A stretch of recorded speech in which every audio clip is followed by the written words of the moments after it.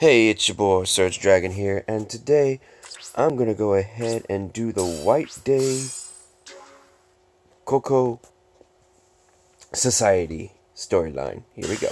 Need to make this quick. My Bleach Brave Souls has been taking up a lot of my space. So let me pause it. The night before Valentine's Day, Ichigo was fast asleep in his room, or so he thought. However, when he came to, he was in an unknown world of Cocoa Society. He was joined by Uryu, who also found himself trapped in a strange world, but a stranger with an uncanny resemblance to Yoruichi pegged him as an enemy of the Soul Society. After successfully convincing Yoruichi of their innocence, Ichigo and Uryu encountered Holybell, Queen of the Cocoa Society, and her sage Nanao. Sorry if I pronounced that wrong. They were informed of an incident occurring within the Cocoa Society that could potentially lead to catastrophe. Sorry.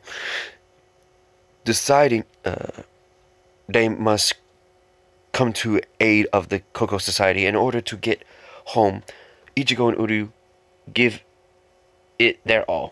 It said give it. Meanwhile, Chad and Orihime have somehow found their own way. This world mystery. Yeah, mystery world. Their way into this mysterious world. I'll get it. That's what I said. It's taking quite a while to melt. This might be beyond my skill. Where do you suppose Ichigo is? Please, don't worry, Orihime. I will help you find him. Thank you, Mr. Tokishima. I will also do my best. First, we must get our hands on the prince of ours, who's disappeared, and find that lazy gatekeeper while we're at it. At first, as for the other two children in bizarre outfits who supposedly came from another world, I like to have a little chat with them. If my hunch is correct, we'll find the gatekeeper and the prince in one go. Why does everyone keep running? What's wrong with this country? Clearly something is, or there wouldn't be strangers from other worlds wandering about. I shall prepare you lot wait for outside. Yeah. Gotta pause through this. It's kinda resembles a theme park, doesn't it? You sound like you're on a field trip. This is an unknown world. Stay alert. I'm not an idiot. I just meant it looks peaceful. It makes me wonder what this anomaly is that causing problems. Okay. I'm surprised you aren't more familiar with anomalies.